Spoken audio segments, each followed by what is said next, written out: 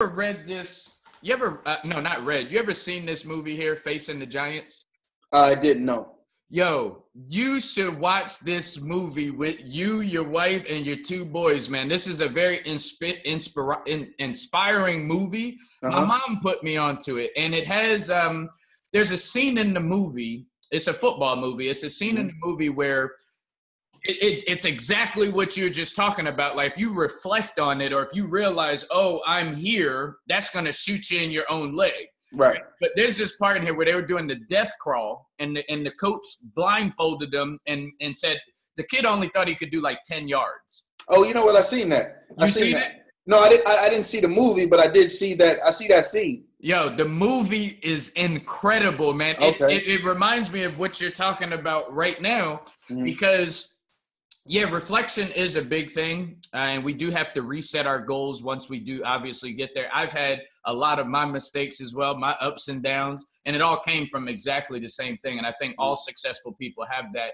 in common. Now, here's what I wanted to do. I wanted to find out, I know you did win a championship. 2. Excuse me. Okay, Correct. 2. Two. Back to back. All right, you won 2 championships. What was that like? That was an awesome experience. That is the one that I hope it's not killing me as far as where I'm going, but I reflect on it often because of it was successful. You know, I try not to dwell on my successes, but I have to refrain to something that allowed me to have it. And winning those championships, man, it was. I mean, the first one was awesome because, you know, it's a whole lot into it, man. It was, and this is one of the things that I learned from the year before. And you know, when we went to Miami, I was having fun, drinking, and having a good time. But when I won my first championship in 2009, 2008 was the year that really I thought we were going to win it. It was my first year, and I'm kind of going back. My first year trying, you know, given an opportunity to be a starting running back in a professional football team. So, you know, all I said was, look, just give me an opportunity and just let me, you know, all I want is an opportunity. I don't care, you know, they paid the guy there more money than me, but for me, it was like, I just want an opportunity. All you want is opportunity to lose or win. You know what I mean? Just give it to me. And he said, look, I'm going to give it to you.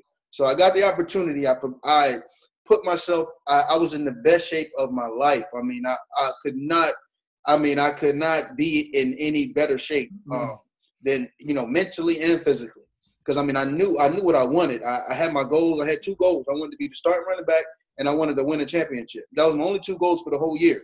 And I knew I was focused on those goals. And again, and my mom told me, and this is one thing that you might have known, may not know. My mom she was a crackhead. So, and as a crackhead, my mom told me, Avi, you can do anything you want to do, you know, if you put your mind to it. And from those words, I promise you, there's nothing that anybody can tell me. If I really want to do it, I'm going to do it. It's just, if I want to do it or not. So I had my mindset, okay, I only got 2 goals. I want to go to the championship. I'm going to win a championship. Actually, no, I want to be the MVP of the championship game, and I want to be the starter. That was my only 2 goals. Only 2 goals the whole year. So going into that season, I was like, okay, I don't know why I understood it. It was like, nobody ever taught me this, and I don't think I've ever heard it, but it was like, you have to give up something to get something. You have to make a sacrifice. And my sacrifice was, I'm not going to drink the whole season until we win. And the beginning of the season, the end of training camp, I had my teammates like, yo, Avon, let's go out, let's go have a beer. I'm like, nah, I'm good, man. He's like, no, let's go out and let's have just one Heineken. Nah, I'm good, man. Now let's go out and, you know, have one. I'm good, man. So, but then the peer pressure got me. I had 1 beer. I had 1 beer the entire year. The entire year I had 1 beer. We made it to the championship and we lost. Hurt me. 2008. 2009 comes around. My only goal right now is to win MVP of the Grey Cup. I want to be MVP of the championship game. So in order to be MVP, you got to win.